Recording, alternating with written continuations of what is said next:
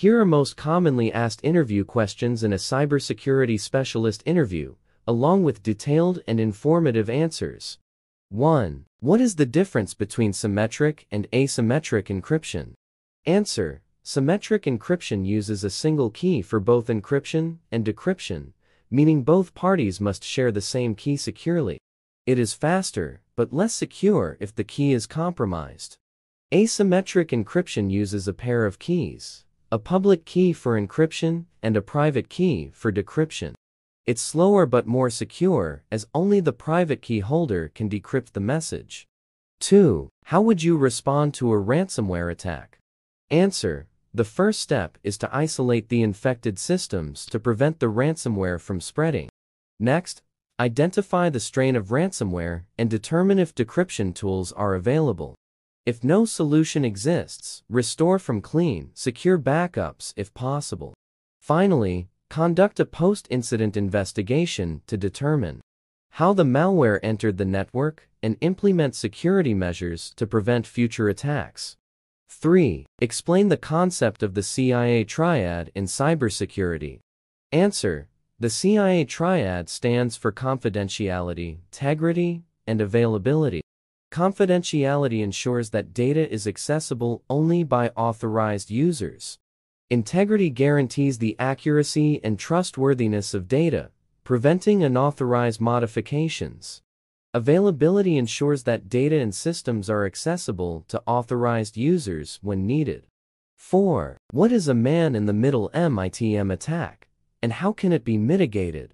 Answer: a man-in-the-middle attack occurs when an attacker intercepts communication between two parties without their knowledge. This allows the attacker to eavesdrop, alter, or steal sensitive data. MITM attacks can be mitigated using encryption protocols like SSL or TLS VPNs, and ensuring proper certificate validation to detect fake certificates. 5. What is the role of a firewall in network security? Answer: a firewall monitors and controls incoming and outgoing network traffic based on predetermined security rules. It acts as a barrier between a trusted internal network and untrusted external networks, such as the Internet. Firewalls can block unauthorized access, filter malicious traffic, and prevent certain types of cyber attacks like port scanning. 6. How do you secure a network against insider threats? Answer: mitigating insider threats involves implementing strict access controls, monitoring user activity, conducting regular audits, and using behavioral analysis tools to detect unusual activities. Educating employees on security policies and having a well-defined incident response plan are also critical. 7. What are the key differences between IDS and IPS? Answer: an intrusion detection system IDS monitors network traffic for suspicious activity and raises an alert, but does not take any automatic action. An intrusion prevention system IPS, on the other hand, not only detects malicious activity, but also takes immediate action, such as blocking traffic or isolating a compromised device. 8. How does multi-factor authentication MFA enhance security? Answer: MFA enhances security by requiring users to provide 2 or more verification factors to gain access to a system.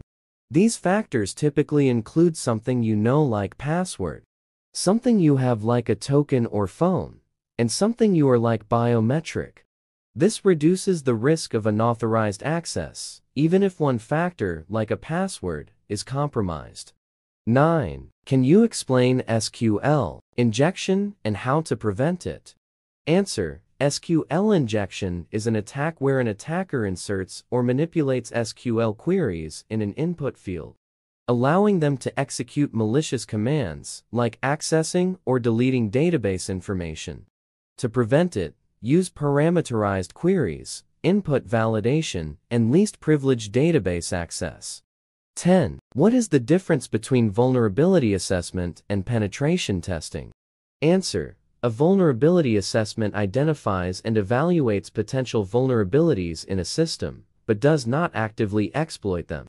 Penetration testing, on the other hand, goes a step further by attempting to exploit identified vulnerabilities to assess the security posture of the system. 11. What is DNS spoofing and how can it be prevented? Answer: DNS spoofing involves an attacker corrupting the DNS server's cache so that queries for legitimate websites are redirected to malicious ones. Prevention methods include using DNS DNS security extensions, encrypting DNS requests, for example, DNS over HTTPS, and regularly clearing DNS cache. 12. What are the most common types of malware? Answer: common types of malware include viruses, worms, trojans, ransomware, spyware, adware, and rootkits. Each has different behaviors. For example, ransomware encrypts data and demands payment, while spyware collects sensitive information. 13. What is the principle of least privilege, and why is it important? Answer: the principle of least privilege states that users and systems should only have the minimum level of access necessary to perform their functions. This minimizes potential damage in case of a breach, reducing the attack surface and limiting exposure to critical systems. 14. Explain what a zero-day vulnerability is. Answer: a zero-day vulnerability is a flaw in software or hardware that is unknown to the vendor and has not been patched. Attackers exploit these vulnerabilities before a fix becomes available, making them extremely dangerous. Timely patching and intrusion detection systems are critical for minimizing exposure to zero-day threats. 15. How do you differentiate between encryption and hashing? Answer: encryption is a reversible process used to protect data, where encrypted data can be decrypted back to its original form. Hashing is a one-way function that converts data into a fixed-length string of characters, which cannot be reversed. Hashes are primarily used for data integrity, while encryption protects confidentiality. 16. How does social engineering work, and how can it be prevented? Answer: social engineering manipulates individuals into divulging confidential information, often through phishing, baiting, or pretexting. Preventing it requires employee training, awareness campaigns, implementing strong authentication methods, and employing email and web filtering tools to detect malicious content. 17. What steps would you take to secure a web application? Answer: to secure a web application, you should use input validation, implement secure session management, apply SSL or TLS for data encryption, enforce proper authentication and authorization mechanisms, and regularly patch and update software. Additionally, performing regular security assessments and code reviews are essential.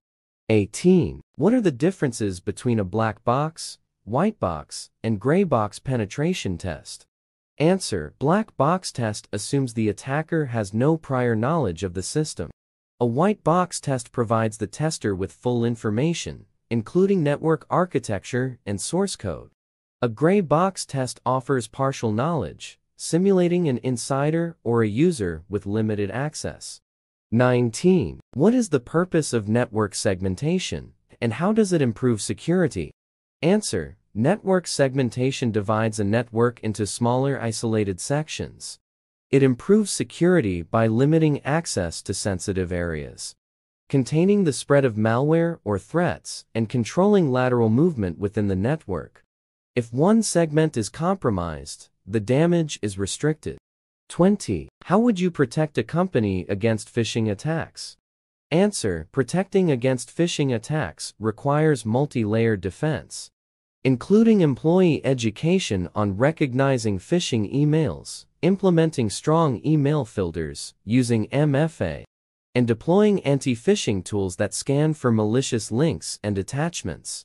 21. What is a denial of service DOS attack, and how can it be mitigated? Answer: a DOS attack floods a server or network with traffic to overwhelm its resources, making it unavailable to legitimate users.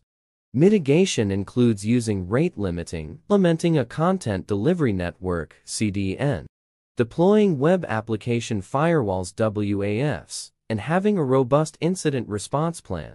22. How would you secure a mobile device used for work purposes? Answer: securing a mobile device involves using encryption, enforcing strong passwords, enabling remote wipe capabilities, ensuring the device has up-to-date security patches, and using mobile device management (MDM) software to control access to corporate resources. 23. What is SSL or TLS, and why is it important? Answer: SSL Secure Sockets Layer and its successor TLS Transport Layer Security are protocols that encrypt data exchanged between a browser and a server. They ensure the confidentiality, integrity, and authenticity of data by preventing eavesdropping, tampering, and forgery. 24. Can you explain the difference between proactive and reactive cybersecurity strategies? Answer: proactive strategies involve taking steps to prevent attacks before they occur, such as regular security assessments, patch management, and implementing security best practices. Reactive strategies focus on responding to security incidents after they happen, including incident response, forensics, and recovery. 25. What is an advanced persistent threat (APT)? Answer: an advanced persistent threat is a prolonged and targeted cyberattack where an attacker infiltrates a network and remains undetected for an extended period, often to steal sensitive data. APTs are sophisticated and typically involve multiple attack vectors. Detecting them requires constant monitoring and advanced threat detection systems. 26. How do you ensure data integrity? Answer: data integrity is ensured through encryption, hashing, implementing access controls, and using checksums or cryptographic hash functions to verify the integrity of transmitted data. Regular audits and monitoring also play a key role in maintaining integrity. 27. What is two-factor authentication (2FA), and how does it work? Answer: two-factor authentication adds an extra layer of security by requiring two forms of identification before granting access. Typically, this involves something you know like password and something you have like a smartphone app or hardware token. It significantly reduces the risk of unauthorized access, even if passwords are compromised. 28. How would you secure cloud-based applications? Answer: securing cloud-based applications involves using encryption for data at rest and in transit, implementing access controls and MFA, regularly updating and patching, ensuring proper configurations, and using continuous monitoring tools to detect anomalies. 29. What is a security incident, and how would you handle one? Answer: a security incident is any event that compromises the confidentiality, integrity, or availability of information or systems. Handling it involves following an incident response plan, which includes identification, containment, eradication, recovery, and post-incident review to prevent future occurrences. 30. What is network sniffing, and how can it be prevented? Answer: network sniffing is the process of capturing and analyzing network traffic to gather sensitive information like credentials. It can be prevented by using encryption, for example, TLS, secure network protocols, network segmentation, and deploying intrusion detection or prevention systems.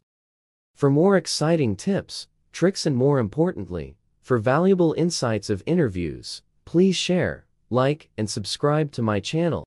It has a lot of valuable information about various insights of interviews.